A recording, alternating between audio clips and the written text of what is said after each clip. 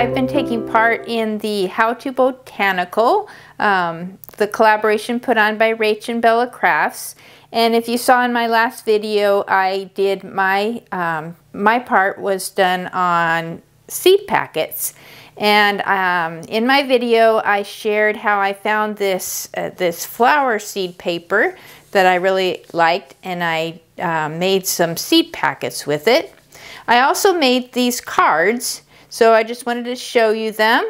They're blank on the inside, and they have the instructions on the back. But I did this set here. These are, I call them my Pollinator series, and it's basically just botanicals, and they all have like a little bee. I think I did all bees. I may have done a butterfly. Nope, I think they all have different types of bees with some of the flowers.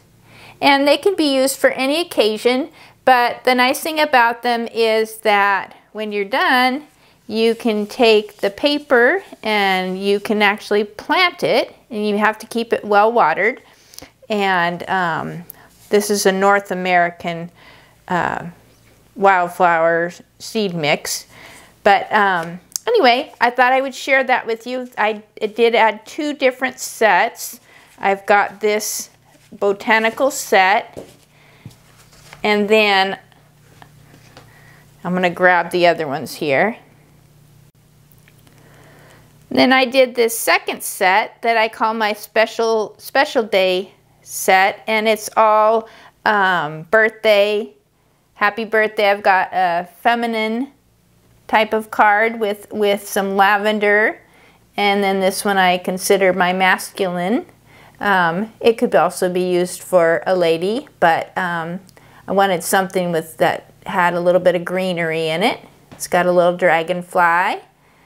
And then there's a thank you card, which is pretty vintage style flowers. So this is just a blank card, note card that could be used for any occasion. It's got some mushrooms and some ferns. And then here in America, Father's Day is in June, so I thought I would include a Father's Day card and then a Mother's Day card. So these can be, this is purchased as a set, so that way you have on hand some of the cards for special occasions, and they're the same on the same paper, where the person can plant the paper and hopefully grow some flowers. So there's no waste.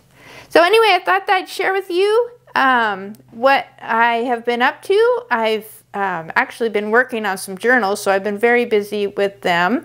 I'm not finished with them yet, but I'm hoping to do a flip through when I do complete them. I'm making 2 fairy journals. They're going to be used as gifts. Been finding some things at estate sales and the library bookstore. So I hope you've had a good week and that you are taking part in our How to Botanical collaboration. And I hope that you will share with us some of the things you might find.